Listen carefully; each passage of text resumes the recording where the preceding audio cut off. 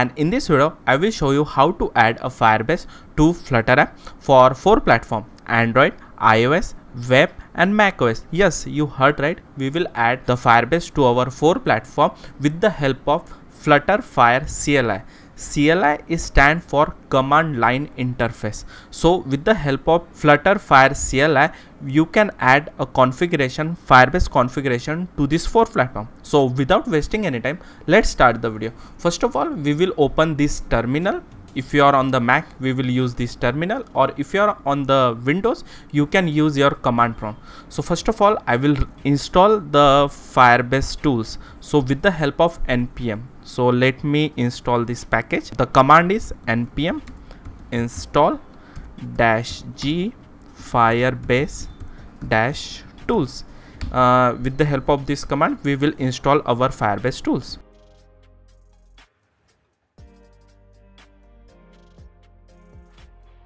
Okay, our Firebase tools has been installed. Next, we will log in the Firebase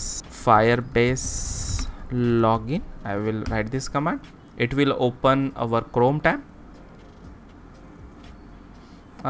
It will ask allow you to collect CLI simulator. Yes. Here we will log in with our Google account. I will click on this account because I wanted to use this account. Next, you need to trust this Firebase CLI. You need to click on allow. So Firebase CLI login successfully. Thank you so much. Next, clear it.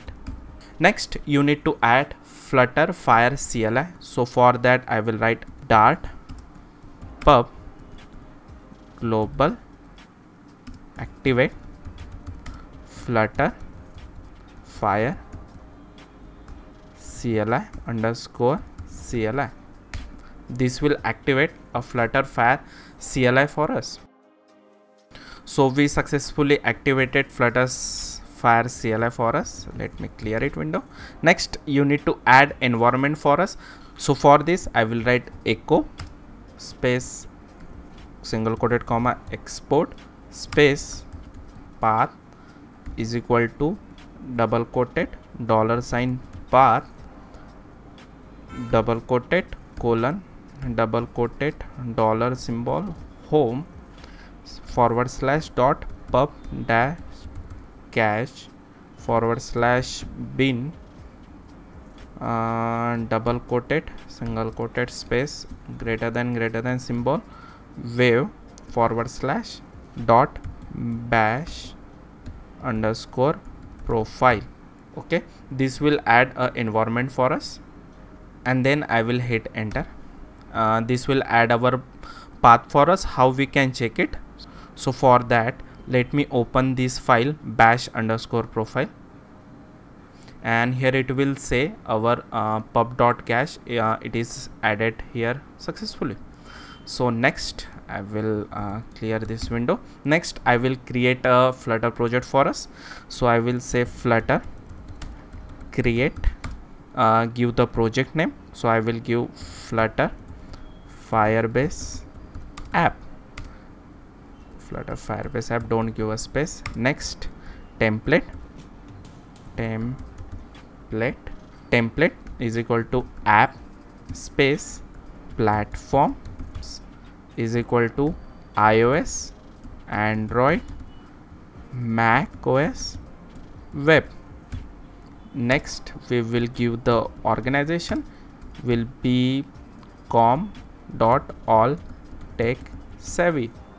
Next, our project dash name is equal to Flutter Firebase _ app, and you need to hit enter. It will create a Flutter project for Android, iOS, web and Mac OS. So here our project. Next, I will change the folder, which will be the Flutter Firebase app. It will route to this directory, Flutter Firebase app. I will open this project. So I will say code space dot. It will open our project in VS Code. So here is our app. If your project doesn't open in the VS Code, so for that you need to shift command P, and here you need to write shell. So you need to activate this shell command into your VS Code. Okay, let me maximize this window, open this terminal. Here I will first add our Firebase core package. So shift command P, and here I will add a dependency which is Firebase underscore core. I will add this package here. Okay, the package is added. Next you need to add Firebase configuration. So I will write FlutterFire configure.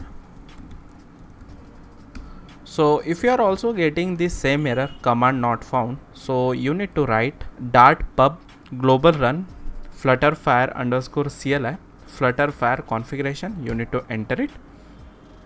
It will fetch our Firebase project into our Google account of the Firebase. So it will say we have a Flutter Firebase app. So I will enter this. Which platform you wanted to add our configuration support. So I will say Android, iOS, Mac and web. So I will add into all this platform, Android, iOS, Mac and web. So it will add a step by step for Android, then for iOS, then for web and then for Mac OS.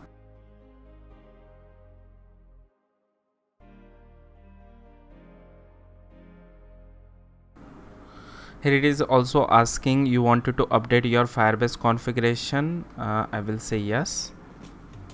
So it is successfully added our registered our Firebase app for the 4 platform, web, Android, iOS and macOS. Let me just open our this folder build.gradle. Here you can see that it is successfully added our Google services plugins. Next you can also see the Google service JSON file in Android. Next in the iOS you can also see the Google info plist file into runner, our iOS, and also for the web and also for the macOS. It is successfully added. Let me just open our Firebase option. Here it is added a configuration for web, Android, API key, iOS and macOS. Okay, next you also need to convert this void main to future void widget flutter binding dot ensure initialize. Before, if you wanted to run any function before that my app, you need to call this widget binding ensure initialize. Next, first of all we will need to add here import Firebase core here, so that we can add here our Firebase initialize app. I will say await Firebase dot initialize the app. Here we have an options which is option, so I will say default Firebase option dot current platform.